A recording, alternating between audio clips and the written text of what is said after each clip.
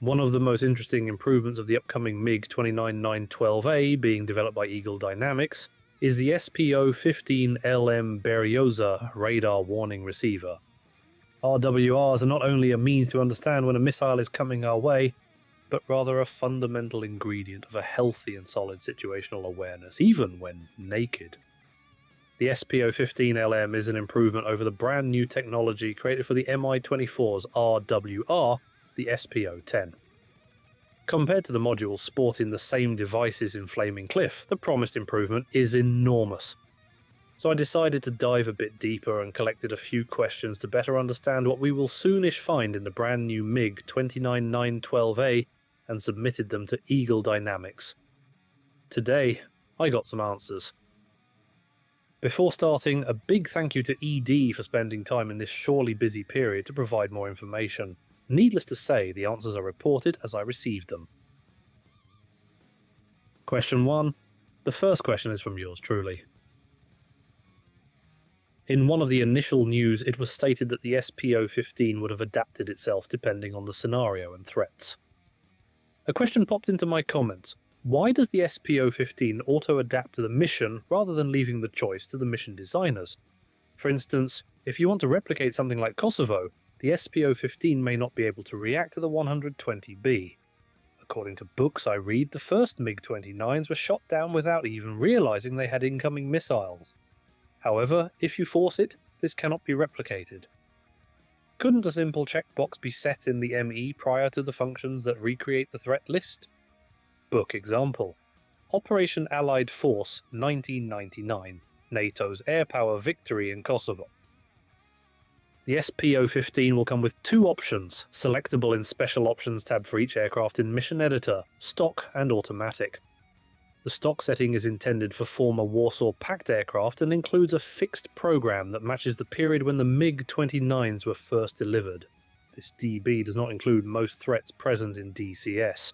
However, that does not mean these threats will not be detected. The SPO-15 will detect any radar within its operational band and will always report a detection even if it doesn't recognise it.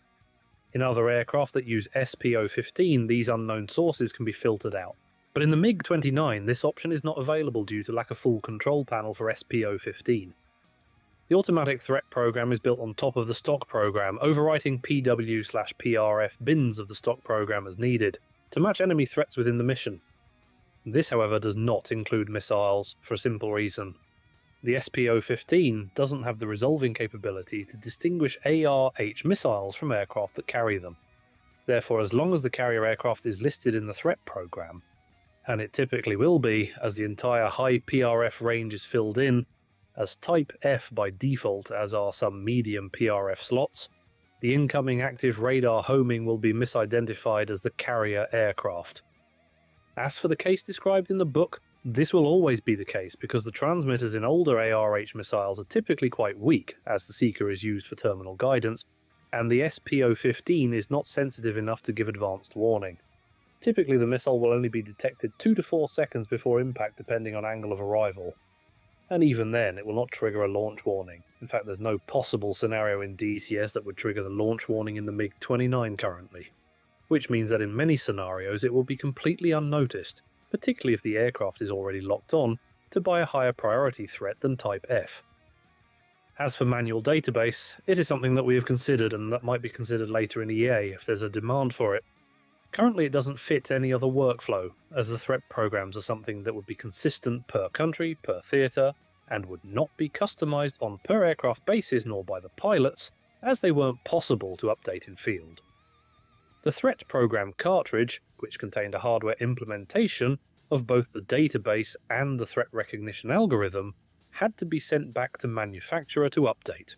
For that reason, it does not fit into the new DTC functionality. Question 2.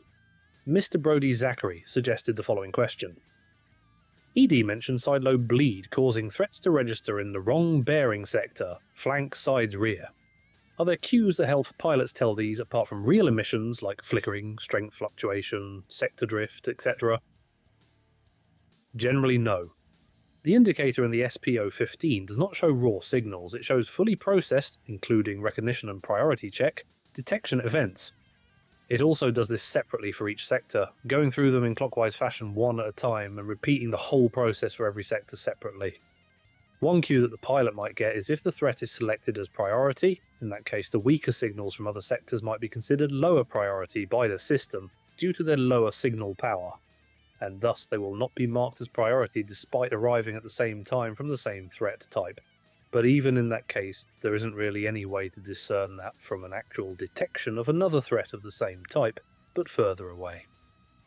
As for signal strength indicator, it can provide clues as to whether the pilot is the intended target of the hostile system or not, if the strength is lower than expected, or if it goes up rapidly followed by a priority threat, being dumped and returning with a lower signal power. All of that might indicate the hostile radar is actually locked onto another aircraft.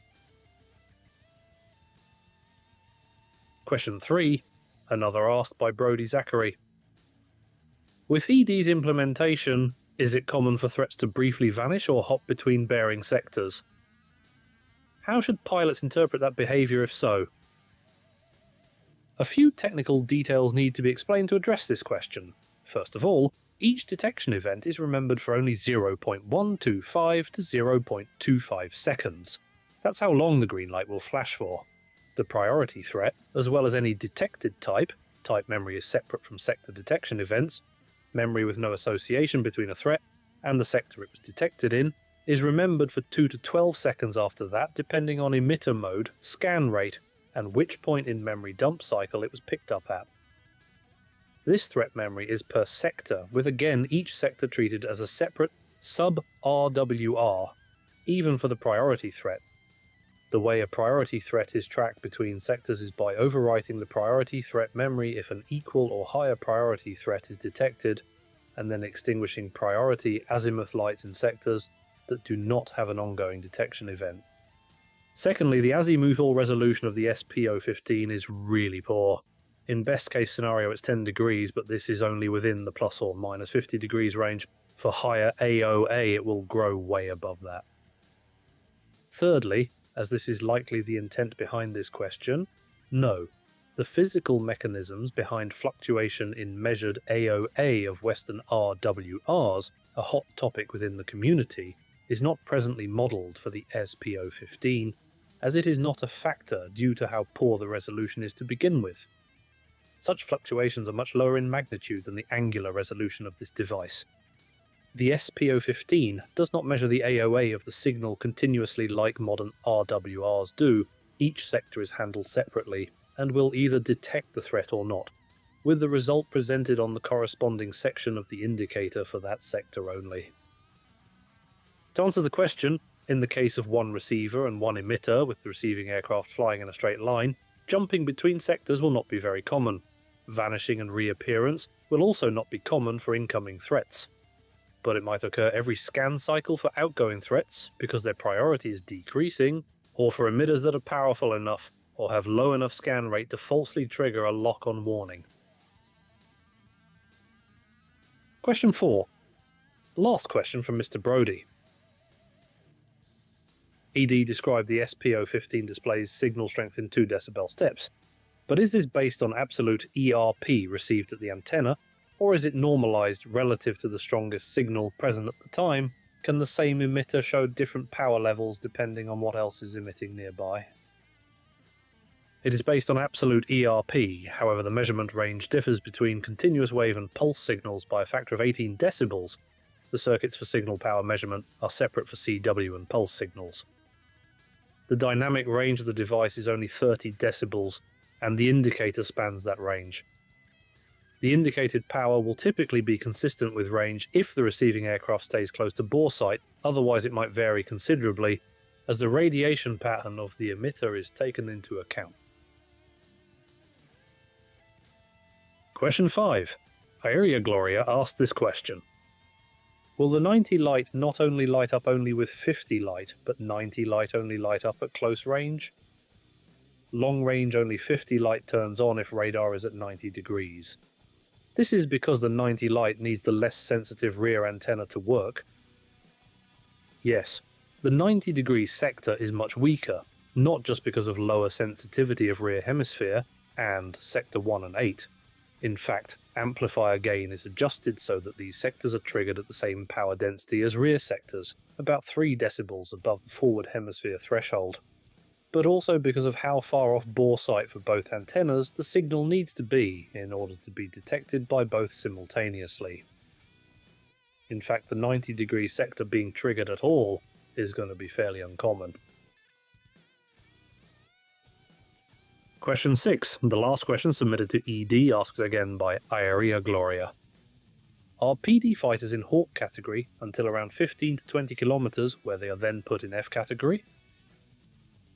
Yes, however, the range is much wider than 15 to 20 kilometers and will vary depending on emitter power, anywhere from merge range to approximately 50 kilometers out, e.g. F-14. It also only applies to H/MPRF radars and modes. And that's it for this set of questions and answers. To wrap this up, I want to highlight 2 points. In premise, I'm extremely impressed by the depth of the new SPO-15. From the 2-mode programmability to the sensitivity depending on angles and threats, the complexity of this system is honestly mind-blowing. The F4E's ALR46 gave players a first taste of the capabilities of older devices, immediately changing how virtual crews build their situational awareness. This aspect will be even more important for the MiG-29'912A. But the Fulcrum can take advantage of a hidden trick: data link guided intercept information, something I suspect the whole community is very curious about. Along to that, the next aspect of DCS I'm looking forward to seeing: overhauled ground and airborne intercept controllers. Next, I'd like to acknowledge the steps Eagle Dynamics has taken to improve their communication. And no, I am not referring to this Q&A. Instead, I am talking about the videos made by WAGs in January and February and the August patch. I understand this won't be always possible, but augmenting the monthly big patch with a video highlights even better the effort put by the team. August video, for example, sits at almost 50,000 views with an upvote ratio of 98%, a sign that the community clearly liked it. On top of that, another addition, albeit less visible: the new Discord channel, appropriately called DCS Development Highlights. Every few days, and sometimes every day, a glance into the new features, fixes and updates is posted there. This allows the community to follow the development, have an idea of the new upcoming features and how the work is progressing. Thanks for watching, and take care.